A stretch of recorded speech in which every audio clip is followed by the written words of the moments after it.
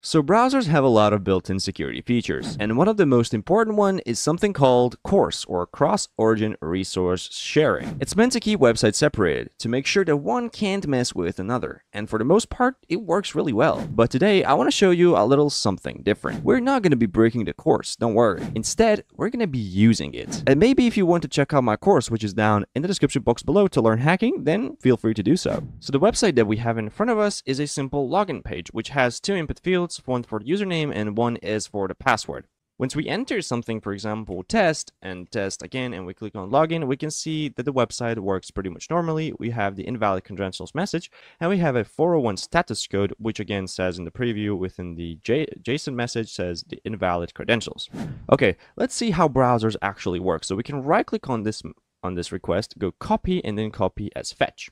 Then go over to the different website and open up the, again, Chrome Developer Tools and navigate over to the console. Here is where kind of our magic will happen. So we can paste this request right over here and try to send it to see what will happen. There we go. Access to fetch at localhost port 3000 login from origin null has been blocked by the cross-origin resource sharing policy. And here is the network. We can see two requests instead of a one. The first request, which absolutely happens, is a pre-flight request, which basically has to happen once we're sending cross-origin requests. And this is also the request method options. It will basically go on this website, go on the server, and see what can happen. Do we have access control allow origin header present? And after that, it basically understands whether that's present or not, and that will determine whether the request will go through or fail, like in our case. Since the pre-flight request doesn't have the access control allow origin header present, the absolutely request failed because, of course, that doesn't happen. And you can see here, the response to pre-flight request doesn't pass the access control check. No access control allow origin header is present on the requested resource. It is a very simple thing.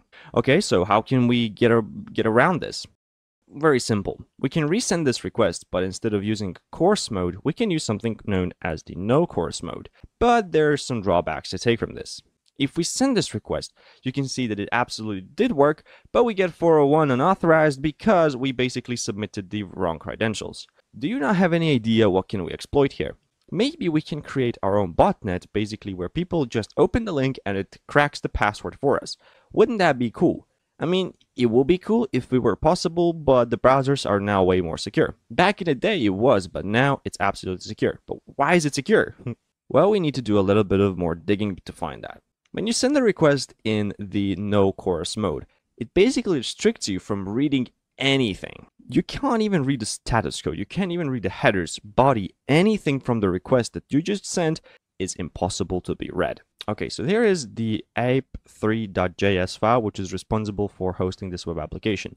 We can see that it uses Express, and also we can see that it uses Express rate limit module, which is interesting. And here we have the users, which is admin, John, and their passwords.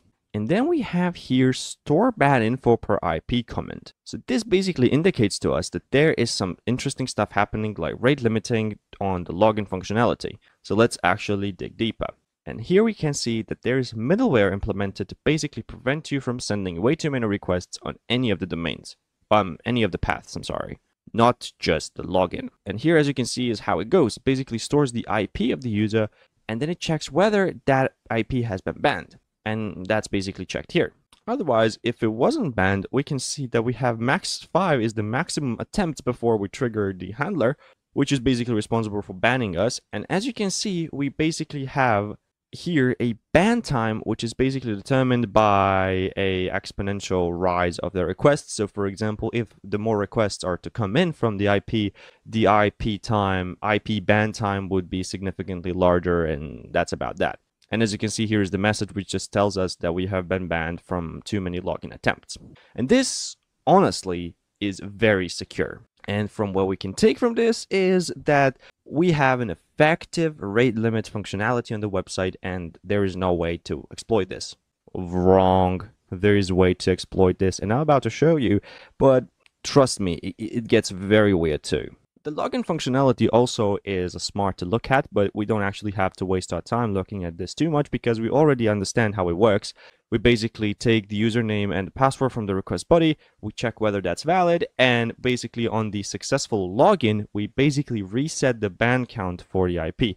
But this is optional as said here. We don't actually have to do that. So for us to basically reset the rate limit, we need to have a one successful login. But most of the websites we use today won't do that, but I just done that for the sake of this video. Okay, we are back to browsers. How can we actually exploit this website if it all seems secure? Well, there is a way to do that. See, once you send a no course, you can't read what the website has responded to you. But there is a small problem. Can you guess what the problem is? Or not even a problem, just a small fact. Whether you can read or not read, this was a successful request to the domain localhost port 3000/login. It is a successful request. Whether we can read or not, it has been successful. To best explain this, see, I'm going to be using a paint a little bit here, but to best explain all of this is basically this is you. And this is your browser, maybe Brave, maybe Chrome, I don't know. And once you send a request to a website, the first things first goes to your browser, and then your browser sends a request to your website like so.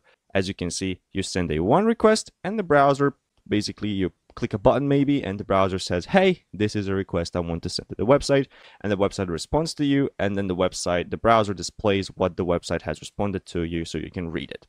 Okay, that's nice, but what if we open a link, which basically just opens a link and it sends millions of requests to the website for us without us actually triggering that? Is that possible? Yes, and the browser just gets us banned, and the browser tells us, hey, you have been banned from this website because you sent way too many requests. Is this a possible thing? Absolutely it is. And the vulnerability here is that the website wasn't checking the origin where those requests were coming from before banning the IP. So the exploit script would look something like this. We can basically copy this up right over here, so we can copy this request, and we can create a for loop. Now let's say just 100 requests. So we will send only 100 requests once the victim loads this exploit HTML file. So let's basically open up, and as you can see, this is the exploit HTML file. So once I refresh this, I will go over to the network so it's easier for you to kind of see. As soon as I refresh this page, boom. In a matter of a second, we have sent 100 failed login attempts. And if we refresh here, you can see that we have been banned for almost 900 seconds. That's insane. And this is how kind of attackers can abuse this such behavior to basically knock victims off of the website for an extended period of time.